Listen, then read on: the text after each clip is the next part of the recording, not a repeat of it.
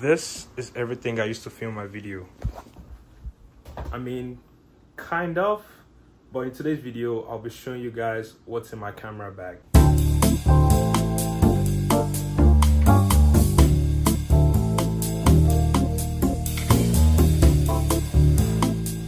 Alright, so I've been making videos for about a year now, specifically on YouTube, and it got to a point where I needed to upgrade my camera gears to improve the quality of my videos. When selecting these gears, the goal was to be able to use them from anywhere, especially because I want to show how I integrate the tech products that I review in my daily life. So, carrying all the content creation gears on days when I'm filming on the go is this backpack from Brevity. They call this a jumper backpack, and it does look like a regular school bag, but it's actually a camera bag. It's compact and lightweight whilst being functional, and comes in a quality design made from 640D polyester. There are tons of colors to choose from when purchasing this, and I think this pine green looks fire and matches my style. It's the perfect everyday carry backpack, and even though I have other bags that I use depending on the day, this is my go-to backpack whenever I'm filming on the go.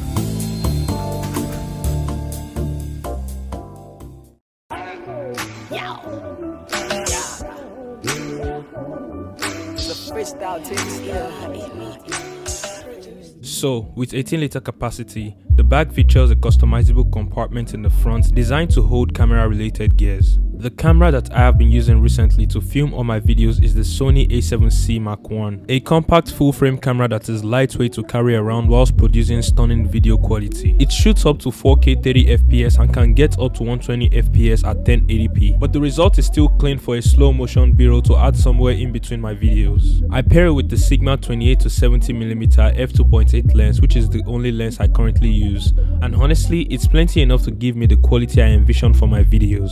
It's a zoom lens that has a focus ring and also has an autofocus switch button. I wish I got the Sigma Arc 24-70mm for a wider range, but this was what I could afford at the time. Alright, y'all, so this is the quality of the Sony a7C paired with the Sigma 28-70mm lens f2.8, but I'm currently recording at f18 right now because when I go down a little bit like this, you see the exposure is crazy, and that's f10. And the ISO is at 100, so yeah. But this is the kind of quality I could get with filming with this, but I don't get that cinematic look. If I want to get the cinematic look, I have to drop the f-stop down to like f2.8, f4 or something like that. But I'm going to be showing you guys the ND filter that I use to get that blurry background. Let's get it. Alright, so having an ND filter was something that wasn't really mentioned in the videos that I watched during my research for the right camera gear. The one that I use is the Nisi variable ND filter with 5 stops, which was low-key kind of expensive for me. Okay, I had to buy this after trying cheaper ones, but the results of those were terrible. The Nisi ND filter is a true tone filter that gives me the flexibility to adjust the brightness without messing with the color tone of my videos. This was very important to me because I want the products that I review to look like they are being seen live. Alright guys, so this is what I get when I'm filming with the variable ND filter from Nisi. Even though this is at f2.8, I still get like that much brightness, but if I like increase the f-stop to like maybe f4, I think that's like a pretty accurate color right there. It's not too bright and stuff like that. So as you guys could see, the background is very blurry right now, and usually I make tech videos and stuff like that, so if I'm viewing like a product, it's a very natural light. It gives like a very natural light to like the product and stuff like that. I'm blurred out, everything looks clean. Yeah, I've used like other ones in the past and they were just like trash, but this one, it hits the spot.